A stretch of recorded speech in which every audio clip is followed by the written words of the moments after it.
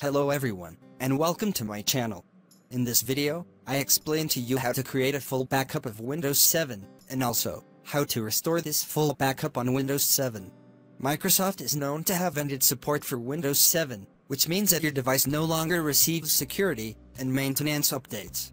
If you don't still using Windows 7, you should create a full backup, with a copy of your installation as well as a copy of your settings, applications, and files, in case you need to retrieve them. And I will show you first the steps to create a full backup, and the first thing you need to do is open the control panel. After opening the control panel, click on the backup and restore option. After that, click on create a system image option from the left pane. After that, you will see three options for how to save the backup.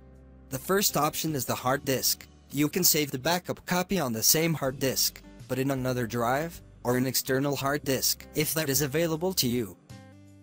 And the second option, if you own a DVD, you can keep the backup copy on it. As for the third option, which is to keep the full backup copy on another path on the network, you can select a shared file on the network and save the backup copy on it. I will select the first option and save the backup on the same hard disk, then click on the next button to continue.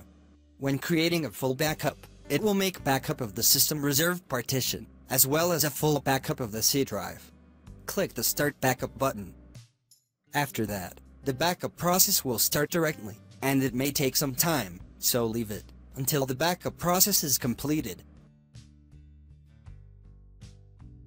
At the end, you will be asked to create a recovery disk. Click on Yes button if you want, or you can ignore the option where you can use Windows 7 installation USB media to access the recovery settings as needed.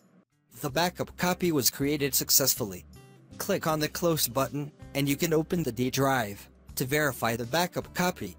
For your information, you can transfer or take a copy of it on an external hard disk. The next step is to restore the full backup on Windows 7. Open the control panel again. Then click on the Backup and Restore option. Then, click on Recover System Settings on your computer.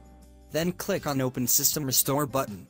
Then select the option to choose a different restore point, and click on Next button. Then select the point that you want to restore, and click on the Next button. Finally, click on the Finish button, and Windows will immediately restore the backup. All you have to do is wait until the backup is successfully restored.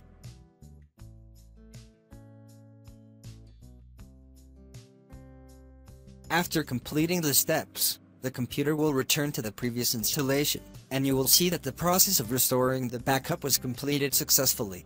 These restore steps work in the event that your Windows is still working, but you want to restore a previous point, but in the event that Windows is damaged, in this the case, there are other steps by using Windows 7 USB media, and doing it you can using the option Repair Your Computer. I hope the video is useful to you, and thank you for watching.